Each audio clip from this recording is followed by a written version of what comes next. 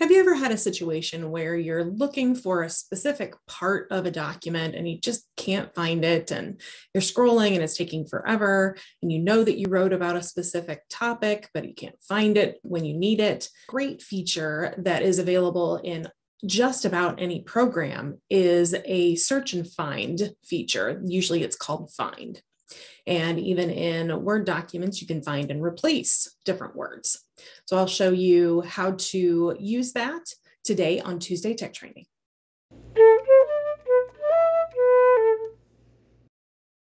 Hi, and welcome to today's Tuesday Tech Training. My name is Jennifer Stewart. I'm the owner of Gateway Productivity, and I'm a tech and productivity trainer. Today, I'll show you how to find a specific word or phrase in a document or a website. And we're going to use a very specific shortcut, and I'll tell you about that in a minute. Some of the uses for this can be, let's say a website's really long, has a lot of verbiage, and you're looking for a specific thing about something that is on this website. You can search for specific words and get right to the heart of what you want. In PDFs, you can find different sections of a really long PDF document. And then in Word documents, that's especially helpful if it's something that you're working on and you know you talked about a topic, but you're not sure what page it's on.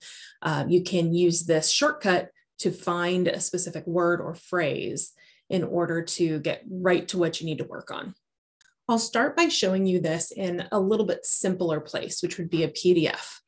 And you can do this by using the shortcut Control F as in Frank on a PC or Command F as in Frank on a Mac. And what you do is you hold down that Control or Command, hit F, and you'll see a little box pop up.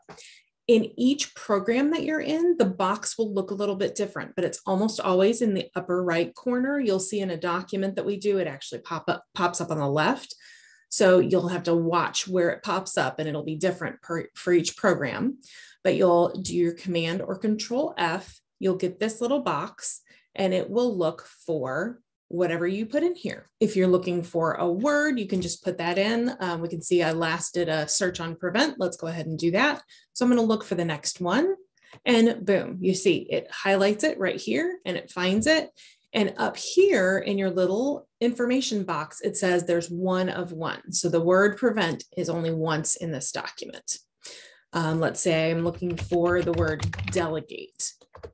Okay, we see again, only one time is it in this document. This can be very helpful if you are looking at something, if you're proofreading something and you need to find if you've overused a word or if something's misspelled. I'll show you in a minute how to look at that in a working document that you are editing. So that is the beauty of this. Let's switch over to a Word document next. Here you can see I have a really long document. I think it's like 5 or 6 pages. And I know that I covered a certain topic and I need to work on that section because I know I had some things that I needed to fix. So I will use the Control or Command F in this case, and you see it looks a little bit different. It pops up on the left, and you can see the last word that I searched was attachment. So it went straight to that attachment section, which is what I was looking for. And in a Word document, I also have the option to potentially replace this word with something else.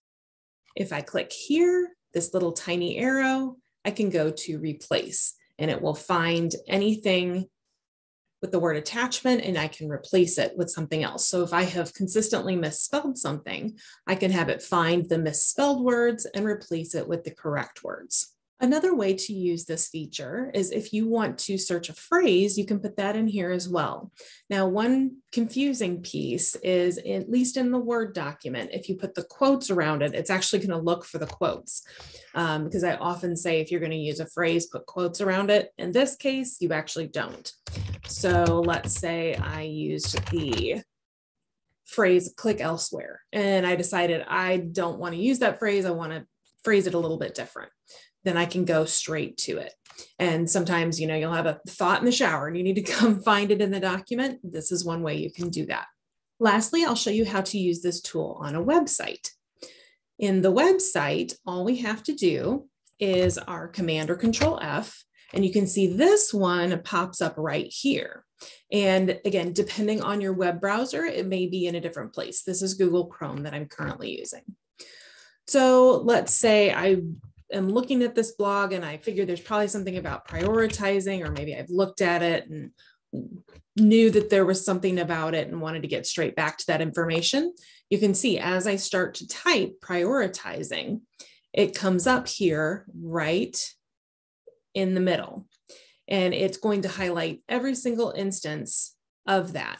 And you can use your up and down arrows. Let's say this website's really big and it's got pages and pages and pages. Then you can go from one to the other using the arrows. And once you get to the last one, it'll cycle back and go to the first one. And this is true no matter which, whether you're in a PDF, you're in a document, really any program is going to do it that way. This is a great way to jump to something important that you need to see at the end of a website. This can be extremely helpful, especially if you're looking for features of a certain thing on a website or something like that, where you can go to that point on the page. One thing that I will caution you on is with websites, it is only going to search the page that you're on.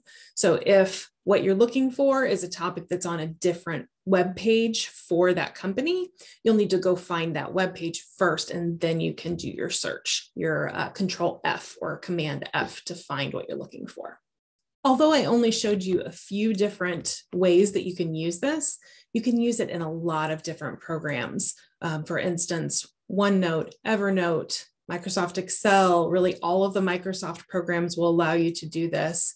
I even believe if you're in an email, you can do this for an email in Outlook.